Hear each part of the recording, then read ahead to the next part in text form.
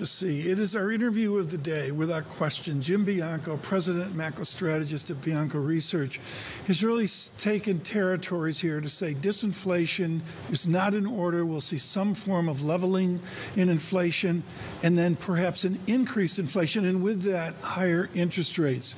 He is with Bianco Research. Jim, the call is extraordinary, and now people are really beginning to pay attention. Put a when on it. What is the timeline you perceive to when we'll see the shock of higher interest rates? Well, start with inflation. You could actually make the case that the year-over-year level of inflation bottomed in June when it hit 3.0%. It's at 3.1 now, and probably later this week when we get the December number, it'll probably go to 3.2 or 3.3. And that might be essentially it, that the inflation rate has found its low, or its last mile is here, or very close to here. And if it starts trending higher, I think then you'll start to see interest rates respond in kind, because what they've priced in is this idea that we're on our way to 2%. We're just quibbling about when we're going to get there, not if we're going to get there. And if we're starting to go the other way, I think that yields start going higher. Doesn't necessarily mean the Fed has to raise rates, but the idea that the market's got 5 rate cuts priced in, right. 6 last week, 5 now, that might be wildly optimistic. When the price theory and the ambiguity of higher interest rates, does that come with better GDP or worse GDP? No, I think it comes with better GDP, and I think that that's part of the issue here. 2023 is not quite in the record books yet. We haven't gotten the fourth quarter, but it looks like a 2.5% to 3% year. That's at least trend, if not above trend growth.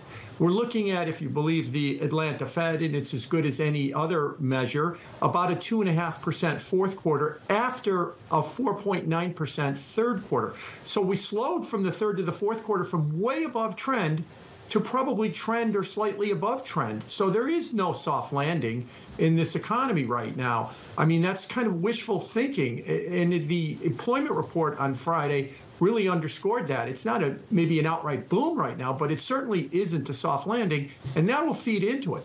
Jim, let's get into the data on Friday. Can I just jump in? Because it looks strong on the surface on a headline number, but going beneath the surface, this from Anna Wong of Bloomberg Economics, a drop in labour force participation, more people taking part-time work for economic reasons, a decline in working hours. The ISM was just dreadful. Are we not putting a lot of weight on the December data? How would you read some of that? Well, 2 things. First of all, I think that we have to be careful with December and January. There's a lot of seasonal factors that come in at the end of the year that kind of skew those numbers a lot. Second of all, I think what we also have to look at is whether or not the nature of work has changed.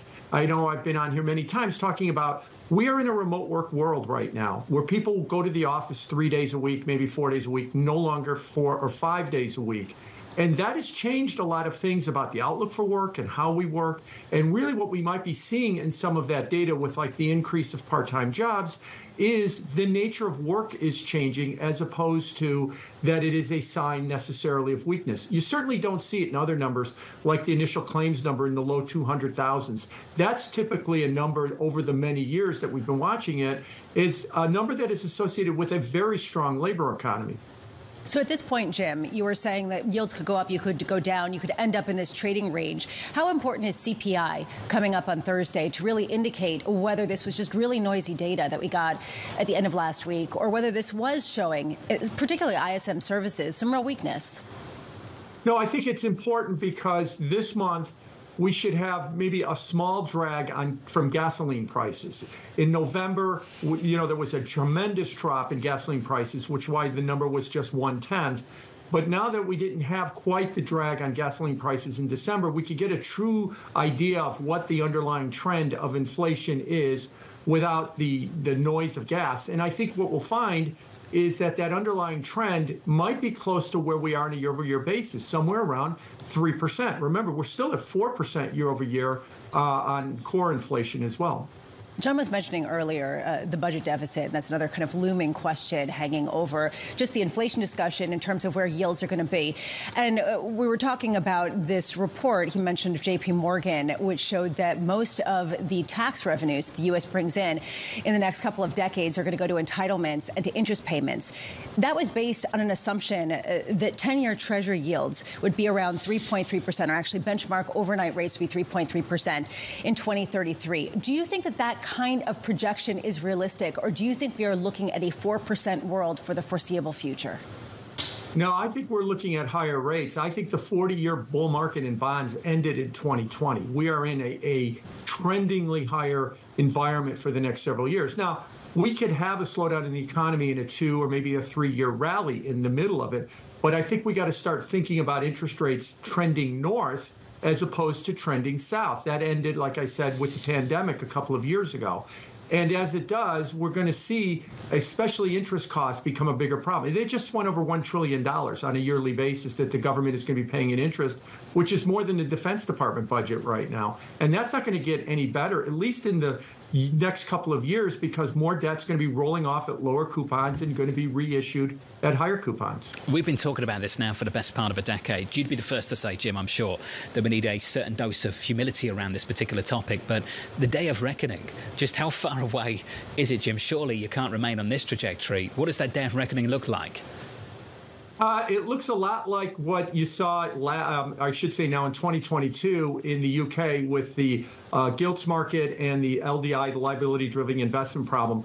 When the market decides that the day of reckoning is here, when the UK put out a budget that the market didn't like, it forced it to change. Well, the markets will do that too. So if we're going to keep borrowing debt and we're going to keep spending and we're going to keep running up, interest costs, at some point, it's not going to be a commission by the government that's going to fix it or a change in the leadership in the White House. It's going to be the market that's going to just put its foot down and say, enough, this is going to stop now, like it did in the UK in September of 2022. Now, whether that's next month or 10 years from now, that we could debate, but I do think it will be the market that will make that change. Jim, the UK clearly didn't have the luxury of acting recklessly. Do you think the US does to any extent? Well, it has, because it's the reserve currency. And as long as it is the reserve currency, it is afforded a latitude that no other country is afforded, because everybody else has to own our debt or own our currency, because that's what trade is done in, and that's what is the dominant currency that runs the world economy.